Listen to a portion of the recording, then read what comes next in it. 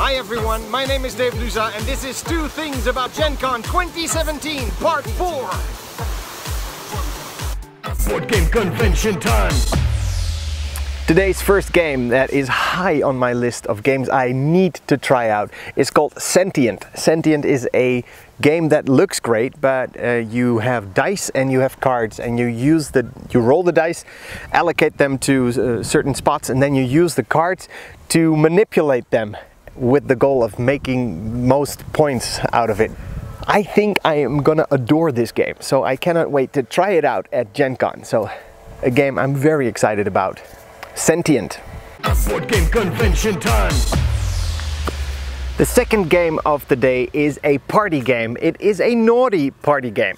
If you play Twister, at some point you might accidentally get into a sexual position. Well, in this game, which is called Kamasutra, those sexual positions are just the beginning, because there is a deck of cards that has sexual positions by the Kamasutra on them. The only thing is you do that with your partner in different teams, and you put a balloon between the private parts.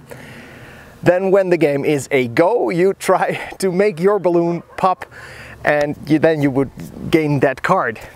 Normally I would skip over a game like this and just think, yeah, that's nice, I can see that work, but it's made by Bruno Faidutti, and he's a renowned game designer, and if he's ready for it, I think so am I. So where better to get a crowd together that is into games, and I don't know what I'm saying here, but I am hoping to find a group where I can test this game, and maybe it is as much fun as I think it can be.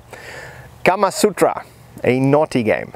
Thanks for watching. See you guys next time at Two Things I am excited about at GenCon 2017.